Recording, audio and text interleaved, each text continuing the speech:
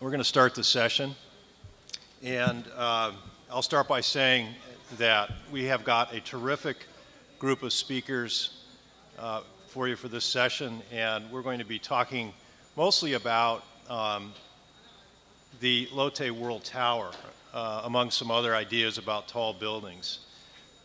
So without further ado, Mr. Kim is going to introduce the speakers, and we'll try very hard to stay on schedule because we're a little bit behind.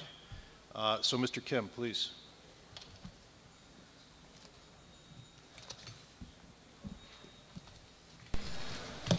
Good morning. I'm Jiyoung Kim, working at Daewoo Engineering and Construction Company. The first speaker is Leslie Robertson and Seoul C. The title is Two Super Highlights in Seoul. Leslie E. Robertson is a global innovator as a director of the design at Leslie E. Robertson and Associations. Dr. Robertson currently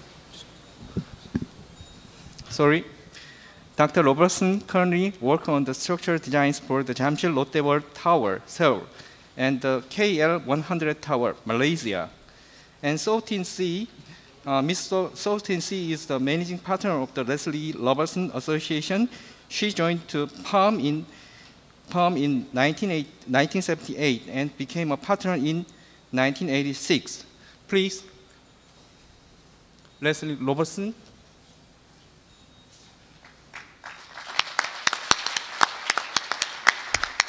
Well, good morning. We appreciate you all coming this morning.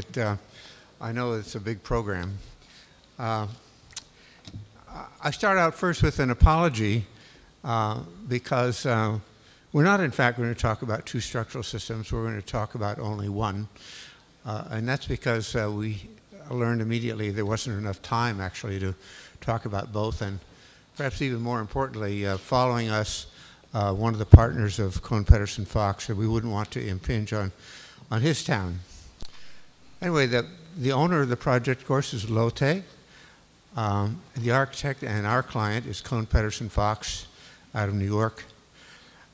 And our partner in charge is Satine C., and she's going to take over the podium right now.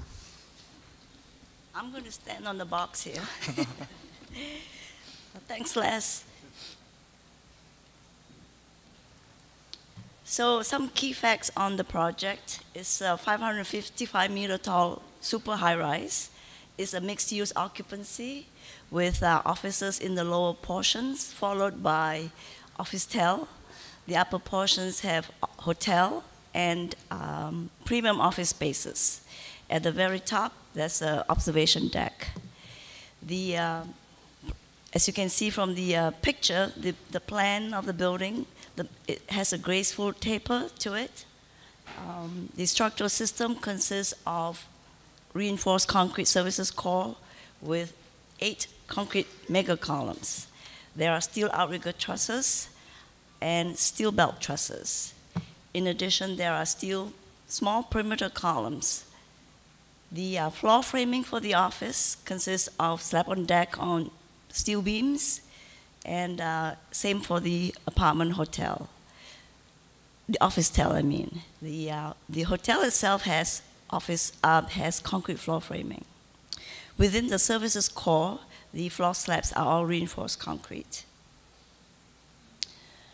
This shows the key members of the structural system. The reinforced concrete core, which has 3 sets of outriggers reaching out to the 8 mega columns. In addition, we have small perimeter columns, which loads are transferred out at each of the belt trusses. You can see some of the elevations of these belt trusses here.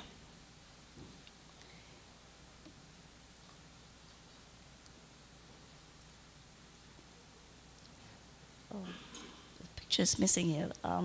This is the foundation level, which is a reinforced concrete mat, 6.5 meters thick. Some of you who are going off to the site this afternoon may see some of this construction. This is one of the outrigger belt truss levels. The blue, oops, sorry. the reinforced concrete core walls with the outrigger trusses in steel. That's 3-story highs, as is the belt truss that rings around the building. The small steel perimeter columns, the loads of which are transferred out at the belt truss levels to the mega columns.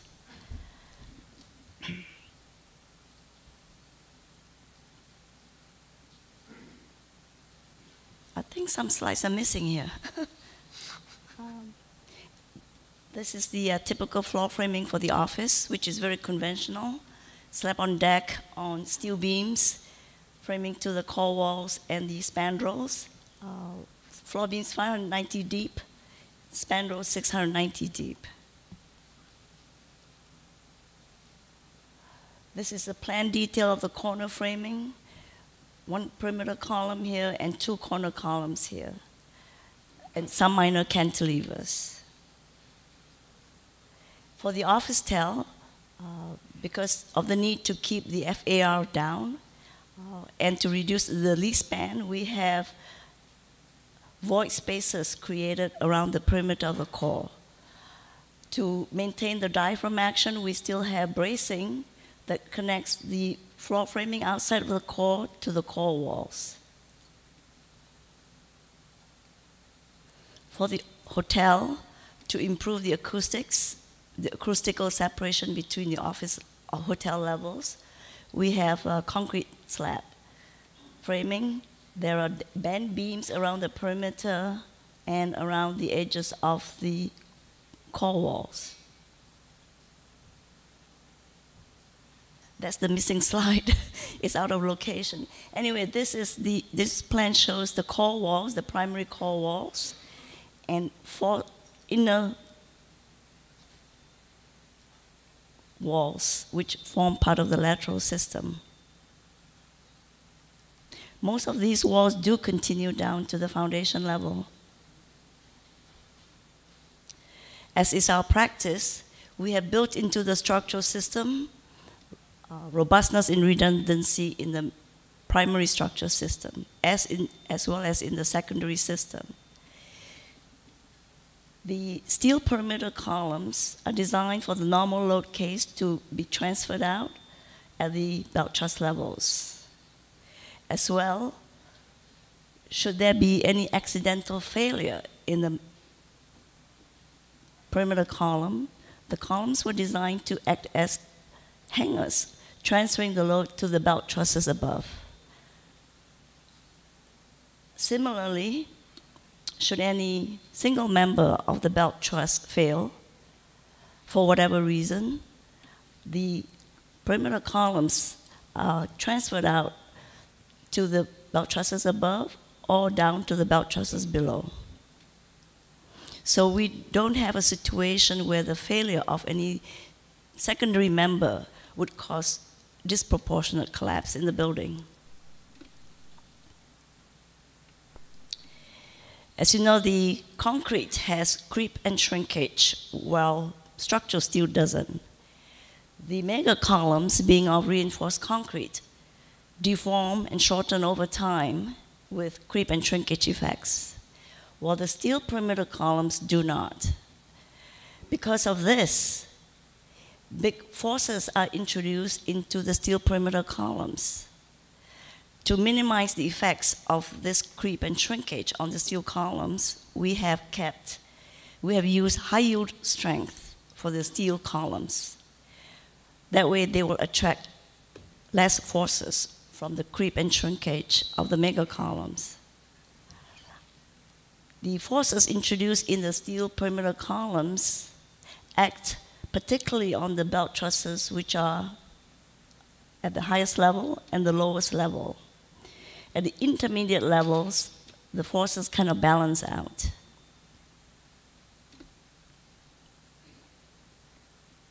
So how does the building perform in the wind?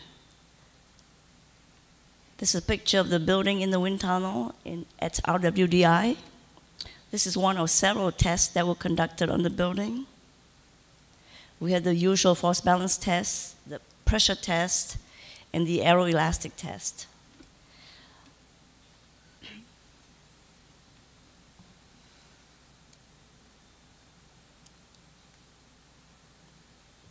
I think there's a few missing slides here. This is a plot of the accelerations versus the frequency of oscillation of the building. This is the AIJ criteria. The green line shows the where 10% of the population would sense or perceive the accelerations of the building, and gradually increases to the 90%. As you can see, our building, which is around 10-second period, is between the 10 and 30% perception level.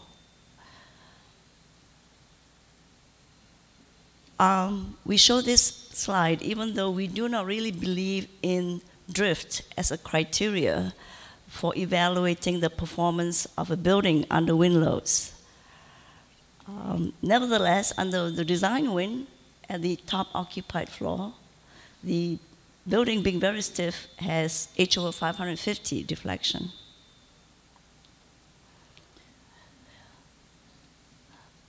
This is the seismic hazard map for Asia from the USGS service for peak ground accelerations for 475-year return period.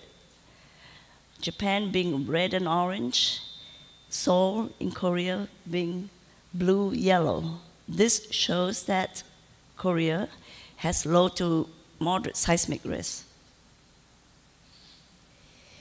The Lotte Tower, this shows the relative base shears acting on the building from the Seoul earthquake, or an earthquake from Los Angeles, and the design wind for Seoul. So you can see that the wind loads are overwhelmingly higher than the base shears from earthquake. Similarly, for the base overturning moment, the Seoul earthquake is very small compared to the Los Angeles earthquake, and even smaller than the design wind. So the building is controlled mostly by the wind loads, except perhaps at the very top of the building where earthquakes may govern.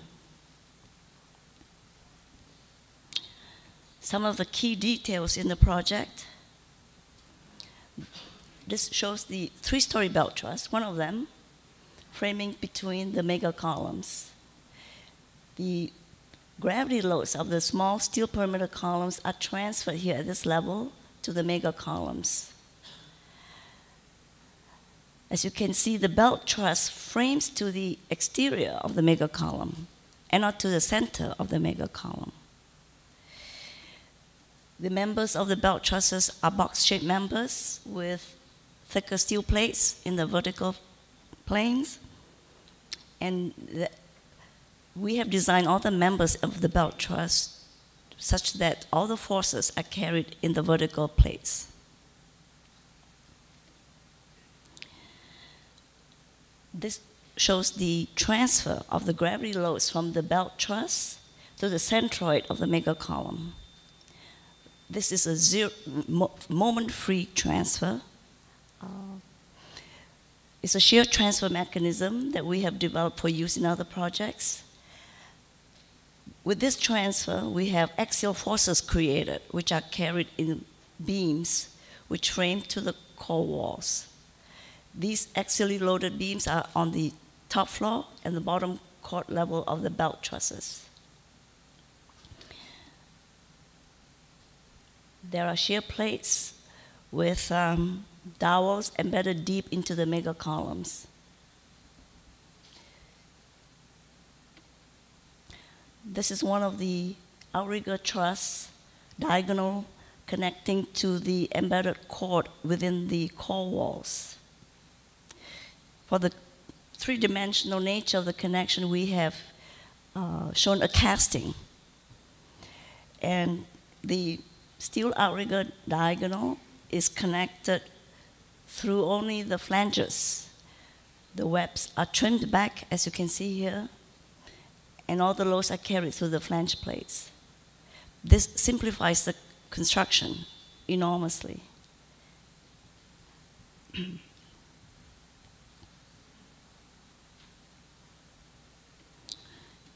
This is an elevation. Here's the casting. These are weldments and weldments here. The outrigger diagonal is left loose or loosely connected to allow the differential settlement of the core with respect to the mega column. The connection is tightened after most of the differential settlement has taken place.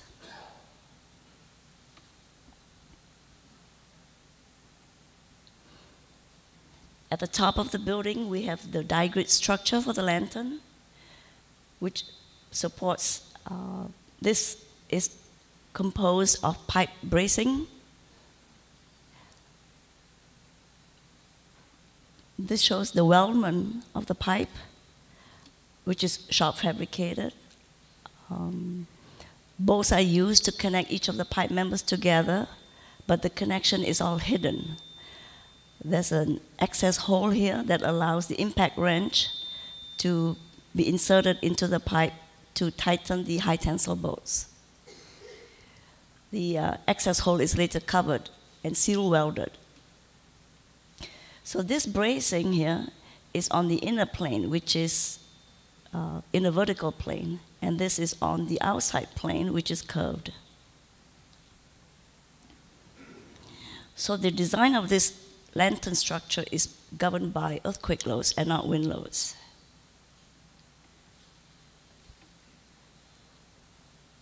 The mega column, which is reinforced concrete. Here we show how we splice the bundles of 4D50 bars. The bars are saw cut for full bearing, held together by a steel alignment sleeve, which achieves full bearing capacity. These splices are staggered by at least the bond length of the bar. That way, we have, at any cross section, we have full compressive capacity of the 4-bar bundle, and 3/4 of the bars are developed in tension at any location without the need for lap splicers or mechanical couplers. So this is a very efficient detail.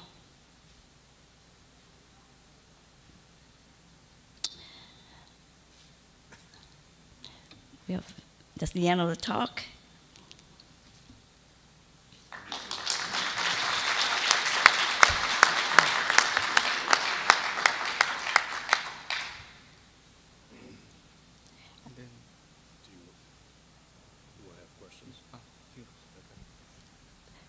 So we have a few minutes for questions. Does anybody have a question that they'd like to ask?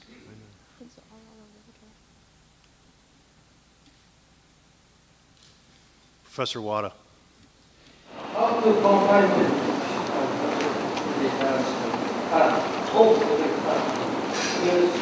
We didn't show the ties, but there are many ties that cross and are anchored into the reinforced core. Could I add something to that? Sure. Sorry. You understand. Beyond that, we have to understand that these mega columns are really essential to the integrity of the building. And therefore, our recommendation is that the fire resistance of these mega columns be rather substantially more than for typical columns. I actually have one question.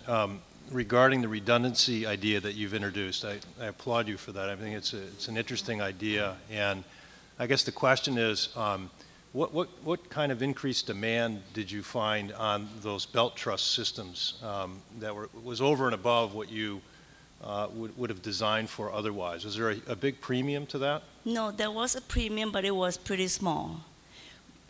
When we consider the disproportionate collapse case, we lower the factor of safety.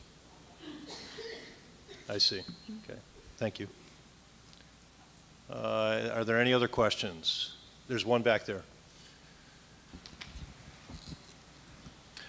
Are the alignment sleeves in the slide simply loose sleeves that the rebars are sitting on top of each other? Yes, they are sheet metal sleeves, basically, to hold the bars together.